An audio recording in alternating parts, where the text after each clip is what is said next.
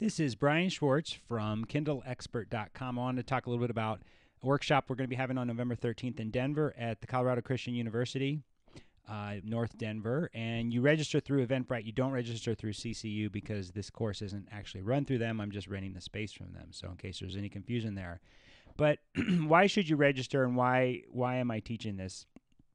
Basically, if you are familiar with Kindle, this is the Kindle Reader for the PC. Most of the books that I'm seeing people uploading are not done correctly. And the main problem is when you go to, there's no option, there's no table of contents. There may be a cover.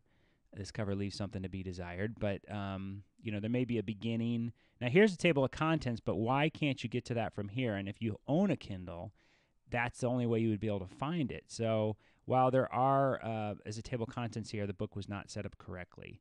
The rest of it looks okay. It's readable. Nothing here that I would scream about except that table of contents. Now here's a book that was released by a New York publisher. We can just go through this real quickly. And when you go to table of contents, it takes you to the table of contents, and you can click through and allows you to see the pages that were there.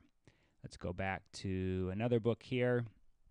This one, again, was not done correctly, so I have no way of knowing where the table of contents is. I might be able to search for it manually, but chances of that happening are small, and I think that ultimately people are going to return the ebook, which they can do on Kindle if they want.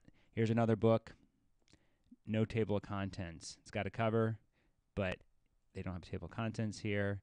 Here's a book that was done correctly, and it'll take you straight to the table of contents. So go to table of contents. Again, this is a pet peeve of mine to see what people are doing when they're not correctly uploading their books and not formatted correctly. So what we do is we format the books correctly so that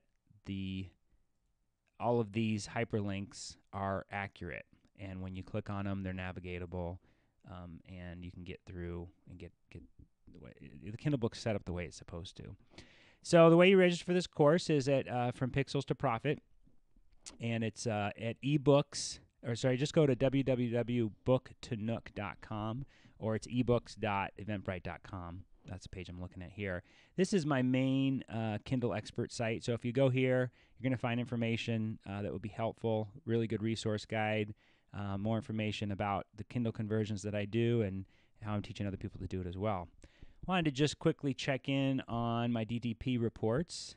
So here we've got today's report as of October 20th. I'm going to look at the prior 6-week royalties just to show you guys that this is really exploding. $215, so that's from 9/11 till 10/16, so just over a month.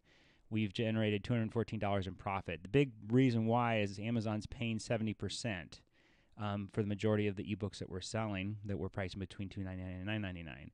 So you can look here and just see the number of titles. We don't have that many titles that are selling. It's only a handful. So even if you just have one book, you should be able to start generating profit. The class is also going to teach you how to upload your books to the Barnes & Noble site and give you the format to do that, and that's the back end here. We're still converting a lot of our titles to the Barnes & Noble Pubit system, but I wanted to just pull up our sales here. So just since we've started to get our titles up here as of end of September, early October, you can see we've got a handful of titles here, but we've already generated $45 in profits from these books. And again, Barnes & Noble is also paying a nice, generous royalty to publishers. So now's the time. The longer you wait, the longer you're missing out on this. We're not doing any kind of marketing to get the books that are selling. They're simply showing up in the marketplace that they should. So if you go over to Amazon.com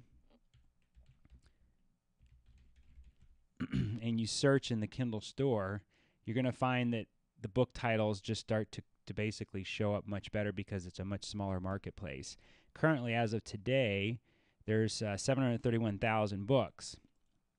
If we go and search for a particular book, actually I'm just going to do this on my topic, entrepreneurs, you'll see you've got lots of books here. My book is currently listed as number 6. You know, that would never happen in the print version. So I urge you to check out KindleExpert.com, register at bookstonook.com.